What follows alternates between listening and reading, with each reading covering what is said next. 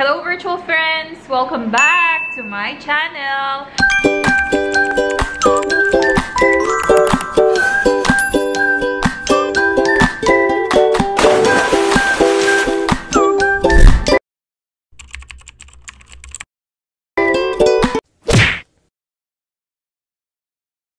Let's proceed with the negative or cons.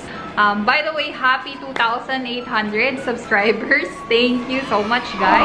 If you're my subscriber dun sa previous videos ko, kasi yung channel ko naman, hindi lang puro positive yung sinasabi ko. Syempre, pag kailangan nyo malaman yung negative, i-share ko din talaga yon. Napaka-limited ng mga cases na meron tayo doon sa nursing home. Dahil most of them are stable na, chronic na yung cases nila, hindi ganun ka-complicated. Siyempre, ang mangyayari nun, guys, your skills will just be just concentrated. Unlike sa hospital, napaka-comprehensive, sobrang exposed ka sa mga critical patient condition or dun sa mga post-cardio surgeries, yung mga complicated na cases, yung mga nag-aagaw buhay na nagde-deteriorate, maghahang ka ng mga inotropics, more of IV medications, lagi pang may code, diba? Lagi mong nire-revive. Sobrang daming exposure, daming knowledge, parang ang galing-galing mong nurse. Pero kasi, sa nursing home, pwede naman yung exposure mo, kaso, napaka-limited. Gaya dun sa amin, guys. Sobrang konti ng IV. Alam mo yun, sa isang taon ko, parang 5 beses lang ata ako nagkaroon ng pasyenteng naka-IV. Tapos pala, guys, yung pinaka-exposure mo dun, diba, halos wala kaming IV. Pero, ikaw yung mag-extract ng mga labs. Yung halimbawa, yung mga blood, ikaw mag-blood draw, ganyan. Kasi yung ibang clinic, wala silang designated medtech.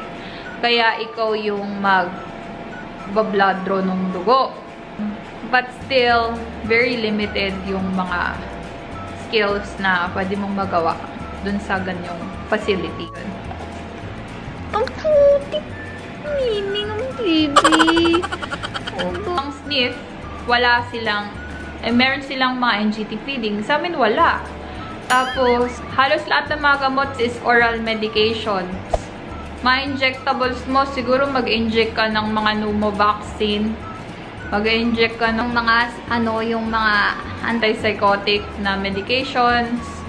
Insulin injections, but not much. Hindi ganun kadami. More on wound care, treatments, ganun.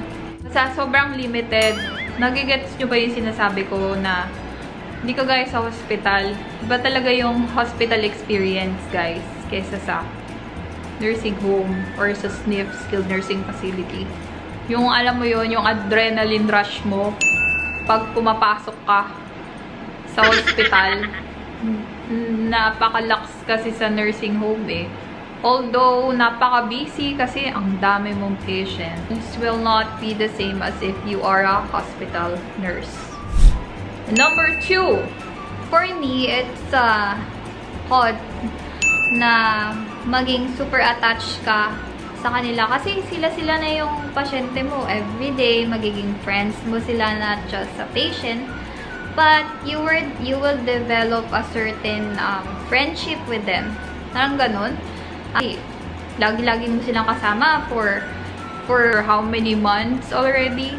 Tapos, pag biglang, alam mo na, syempre, end of life na minsan, kasi, tandaan na sila, ganyan. Medyo, ma-hurt kang mamaalam kasi, syempre, lalo na pag favorite mo yun eh. Minsan, nakakaiyak, pero pinipigilan mo na lang kasi, di ba, kailangan mo maging strong. Minsan, malulungkot ka, kasi, wala na sila, ganyan. Then, number 3. Paulit-ulit ko tong sinasabi. It's very exhausting mag-work doon. Although, kapagod din naman sa hospital, pero skilled nursing facility, yung volume mo ng pasyente, ang dami. As in, can you imagine, our census is almost 50s. Yung iba, daming nag-comment dun sa mga previous vlog ko, mas malala pa sa kanila. But yung sa amin, almost 50 and we will have 2 nurses. So, imagine hatiin yun sa dalawa. Kung ilan yung hawak mo, kahit puro stable pa sila, but there's a certain resident or patient na more than 10 yung gamot niya. Kunwari, more than 10 yung gamot niya. Mga oral meds lang naman, pero may CBG check siya every, like, 3 times sa sheet mo. Tapos, syempre, pag medyo mataas, insulin injection pa. At hindi lang isa yon, meron pang ibang CBG monitoring din. Paano pag hypoglycemia pa, i-refer mo pa yon, kailangan ma-stabilize mo pa yung blood sugar niya. Exhausting din. Tapos, what if with those 20 patients or more than 20 that you have, what if 3 yung na-fall or 4 yung nahulog, and ang dami mong kailangan i-inform, and there's so much documentation that you need to do because even just half an inch of skin tear that the member had or the patient had, kailangan mo yun i-document thoroughly. Dami documentation, guys. Another thing, number 4, you will get, ewan ko pero kasi dito ko lang in-experience, but maybe at the hospital, pwede din to mangyari, but there are times that you will get kicked, you will get hit, or you will get punched sa gantong facility. Because some of them already have dementia, or kasi yung sa amin meron memory care unit. Then hindi na nila alam, wala na sila sa sarili. Biglang maninipa, lalo na pag nairita sila, biglang mananakit. Be cautious na lang din to protect yourself. Kasi meron palang talagang mga ganong pasyente sa ganitong setup. 5 is, dito kasi sa nursing home, mapapractice mo yung autonomy. Kasi title here is you are a supervisor. So, that means supervisor / charge nurse / medication nurse. So, yun ang papel namin dun sa previous facility. But, some other facility, they have their own charge and they have their own medication nurse. But kami, yun ang ano namin. So, hindi naman siya talaga supervisor na supervisor, no? Parang syempre kasi ikaw nagde-delegate sa mga CNA. So when there's an emergency, there's a little help that you can get. Kasi ikaw na nurse, walang doktor, walang accessible na doctor, you will just have on-call providers. So you will need to decide on your own nursing judgment or on your own clinical judgment kung ano dapat mo gawin. Halimbawa, merong emergency, kung ano yung gagawin mo first, ikaw lahat ng magde-decide kung paano, kung kailangan mo ba siyang isend sa hospital. First, tawag ka ng on-call provider. Minsan, mahirap pa silang kontakin. Kung kailangan mo na bang tumawag ng 911, help, konti ng help. Hindi lang naman yun eh. Paano pag, halimbawa, meron new equipment, halimbawa yung wound vac, hindi ka sanay gumamit ng wound vac, biglang nag-alarm na nag-alarm. Almost all ginawa mo na, chinek mo na, kung may air, kung may leakage, kung anong problem, kung may problem ba dun sa wound or what. Almost lahat in-exhaust mo na. But since ikaw lang naman yung nasa area, ikaw lang yung nurse doon at yung other nurse, syempre, pwede kayong magtulungan, pero in-exhaust yun na lahat-lahat, pero wala pa din kasi nga wala nga doktor.